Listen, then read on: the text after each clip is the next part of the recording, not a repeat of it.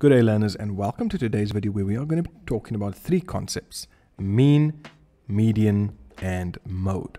So let's go and have a look at these concepts so we can get a good understanding around them. Now, when most people talk about their average, it is in fact the mean that they are referring to. Most schools make use of this concept when indicating the grade average or the class average on reports. So they're actually referring to the mean. The mean is calculated by adding all of the values in the data set together and then dividing that by the total number of values in the data set. So let's go and have a look at an example. They'd mentioned to you to calculate the mean of these numbers. Now, remember what they said? We're going to add up all the values in the data set and divide it by the total number of values. Now, how many values are there? 1, 2, 3, 4, 5, 6, 7. So we already know that, and then we need to add it all together. So to get the mean, what are we going to do? We're going to take those numbers and we are going to add them together and then divide them by what? By 7. Why? Again, because 1, 2, 3, 4, 5, 6, 7, the number of values in that set. That's going to give us 63 divided by 7, which is going to give us an answer of 9. And that's how we calculate the mean of those numbers. Now, here you can see you could look at anything between 2 to 3 marks. It'll probably be 2 marks. Sometimes it might even be 1 mark, depending on how complicated they make it. So here's another one. It is an indication of the middle value of a data set, taking into account all of the values in the data set. So here's another one that says calculate the mean of 13579. We're going to add those numbers together and divide it by 5. Why? Because there's 1, 2, 3, 4, 5 values in this set. And that gives us our answer of 5. Now, the median. This refers to the value that literally lies in the middle of all the values. You must first order the data before being able to accurately determine the median. So here's an example. What is the median in this set of data?